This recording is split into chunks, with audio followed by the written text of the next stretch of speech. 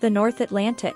895 AD. Prince Amleth watches as his father, King Orvandil Warraven, returns home with his men after a series of conquests. Orvandil greets his son and wife, Queen Gudrun. As they host a ceremony, they are visited by Orvandil's brother, Fjalnir. The jester Hymir makes a crass joke about Gudrun, which Fjalnir dislikes, but Orvandil says is merely a jest. As Orvandil has been injured in battle, he is set to make Amleth his successor. He brings his son to Hymir, where they engage in a ritual where they drink a special concoction. Orvandil has Amleth promise that, if he is ever slain, that Amleth will fulfill his vow to avenge him. Amleth agrees, and Hymir takes Amleth as teardrop, for it is to be the last one that he will ever shed until the day he will need it again. The following morning, Amleth is out in the woods with Orvandil, when several men ride in on horses and fire arrows at Orvandil. Although he attempts to fight them off, the men overwhelm him and stab him with their swords until he is on his knees. Leading the men is Fjalnir, who is attempting to usurp his brother. Orvandil warns Fjalnir that while he may have killed him today, his reign over the kingdom will be brief. Fjalnir beheads Orvandil and orders his men to find and kill Amleth. The boy runs and hides, nearly caught by Fjalnir's soldier Finnr, but Amleth cuts off his nose and flees. As he runs back into his village, he finds Fjalnir's men pillaging and murdering the citizens, and Fjalnir is carrying Gudrun out as she kicks and screams. Amleth runs to the ocean where he takes a boat and sails away, repeating a vow to himself, "I will avenge you, father. I will save you, mother. I will kill you, Fjalnir." The land of the Rus.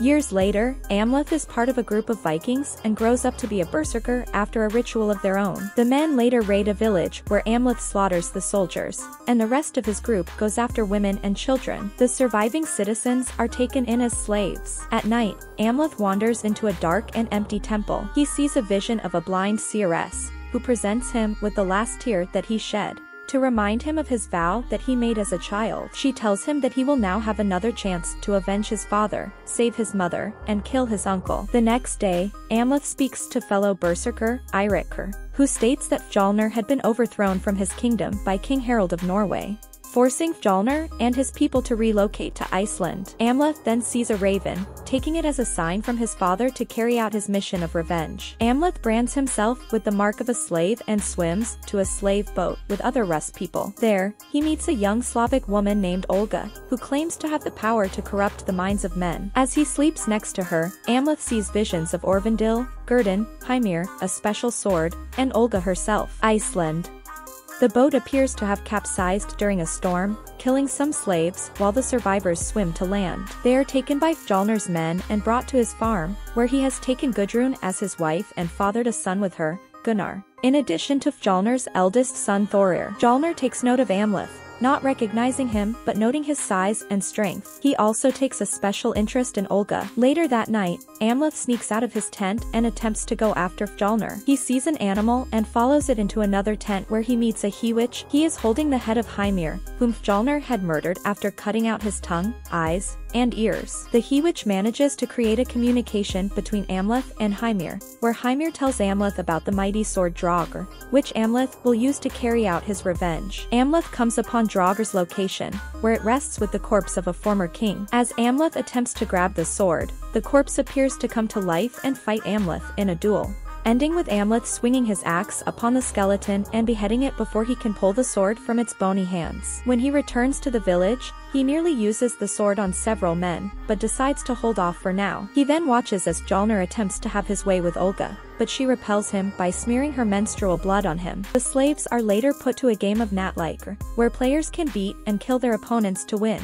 Gunnar runs into the field as he wishes to play along, but the other team's captain, Thorfinnr, knocks Gunnar over so hard that he hits his head and is knocked unconscious. As his mother and father rush onto the field, Amleth attacks Thorfinnr and headbutts him repeatedly until his skull is caved in. Amleth is thanked by Fjalnir and Thorir after Gunnar regains consciousness, and Amleth is granted a higher position among the slaves. The slaves later gather for a party in the woods where they have sex with each other, and where Amleth consummates his relationship with Olga. After they finish making love, they make vows to bring down Fjalnir. Over the next few nights, Amleth takes Draugr and slaughters some of Fjalnir's men, including Thorir's friends. He hangs their corpses outside for Thorir to find, where he yells in despair over the loss of his friends, and vows to find the man responsible. That same evening, Amleth kills 2 people about to engage in a sacrificial ritual with a slave woman. He hangs their disemboweled corpses for Fjolnir and his men to find. In another instance, Amleth gets wolves to howl. Amleth later goes to Gudrun's room where he reveals himself to her. She is stunned to see him, but not out of relief for her son being alive. Although he tells her he is there to free her, Gudrun reveals that she is not Fjolnir's prisoner, but that she genuinely loved him and agreed to marry him. It was she who asked Fjolnir to kill Orvandil, as he had taken her as a slave and raped her, which is how Amleth was conceived. She had also asked Fjolnir to kill Amleth as well. Gudrun makes an attempt to seduce Amleth, but he pulls back. Enraged by this revelation, he impales Thorir in his sleep and cuts out his heart. Fjolnir weeps over his son's body, and begins to accuse the slaves of being guilty of Thorir's murder. He begins to kill some of the slaves, but when he gets to Olga, Amleth steps out with a bag that he claims contains Thorir's heart and will give it to him in exchange for Olga's life. After fighting off some of the men, Amleth becomes overwhelmed. Fjolnir takes the bag, but Amleth says it is the heart of the dog he killed. Amleth is taken prisoner and is brutally beaten so that he may give up the location of Thorir's heart. When Fjolnir and his men have their backs turned, a pack of ravens, apparently sent by Odin, come to free Amleth. He flees on a boat with Olga, but when he kisses the wound where Fjolnir placed his blade on her, he sees a vision of twins that are meant to be Amleth and Olga's children. Knowing that they will never be safe as long as Fjolnir lives, Amleth swims back to the farm to finish his mission. Olga weeps for Amleth, but makes a prayer to guide him. Upon his return, Amleth slaughters Fjolnir's men and frees the rest of the slaves. He is attacked by Gudrun, who begins stabbing him until he impales her through the heart. He is then attacked by Gunnar, who also stabs him repeatedly, but Amleth kills him with a slash to the chest. Fjolnir finds the body of his wife and child, and then says to Amleth that they will duel at the gates of hell.